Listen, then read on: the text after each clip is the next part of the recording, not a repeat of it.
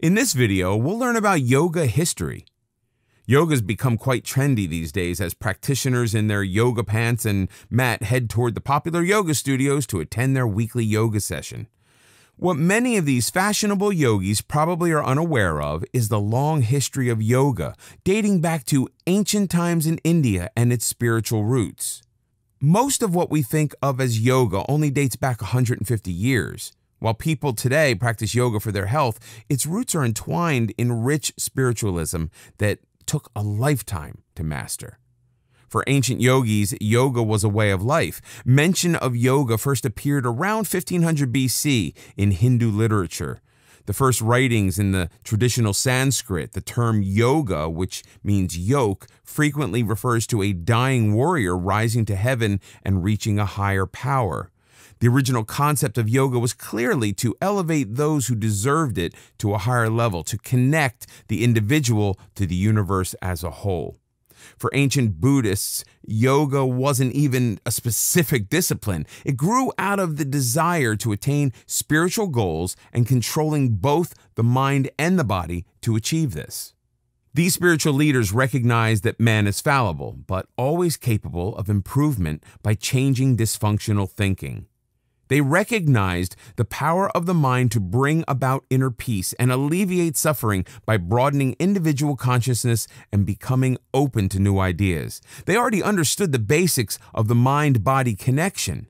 Yoga, including meditation, was and still is a quest for knowledge. Ancient practitioners thought correctly, as it turns out, that knowledge would lead to a higher level of consciousness and existence. Old writings describe several levels of being, with increasing knowledge bringing the practitioner to a next higher level. It was viewed as a process for which many encompassed a lifetime of learning.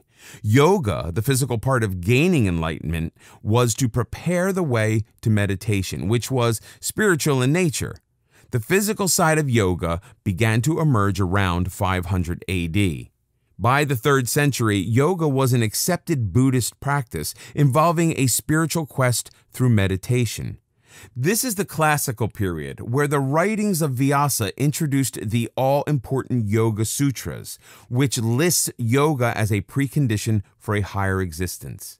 For several centuries, the practice of yoga became an accepted practice to attain important personal values, although it was still far from today's set of poses. More meditative, it was intended to help transcend human suffering and rise above it. It was also used to broaden or deepen consciousness as a path to personal enlightenment. Yoga was seen as a means to overcome destiny and regain control of the self. The beginning of training and controlling the mind is clearly emerging. Up to the 15th century, while the West was in a state of constant strife and war, Eastern Buddhism focused on peace of mind. The difference between a Western and Eastern mind is becoming more noticeable. By this time, the emphasis of yoga shifts from transcending pain to reaching a higher plane of existence. Man himself is to become a deity. By the 8th century, Hatha Yoga, a mix of poses and meditation, came into practice. It's the beginning of modern yoga as we know it today. Modern yoga. Yoga, the old spiritual quest of Buddhism, didn't reach the West until the 19th century. This coincided with an interest in Indian culture as a whole due to the burgeoning spice trade. Western culture became intrigued by the writings of Swami Vivekananda, a monk who traveled to Europe and introduced the intelligentsia to Buddhist spiritual writings, especially the 4th century Yoga Sutras, which involved clearing the mind of unwanted thoughts and learning to focus on one thing.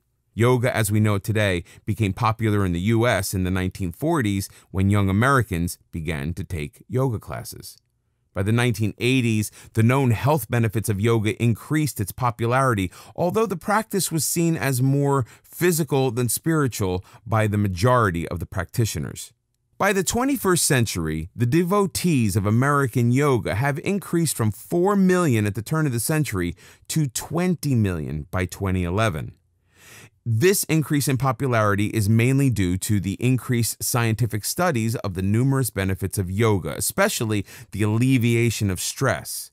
Whether spiritual or not, people want to increase their health. Many people, however, still seek both mental and physical elevation.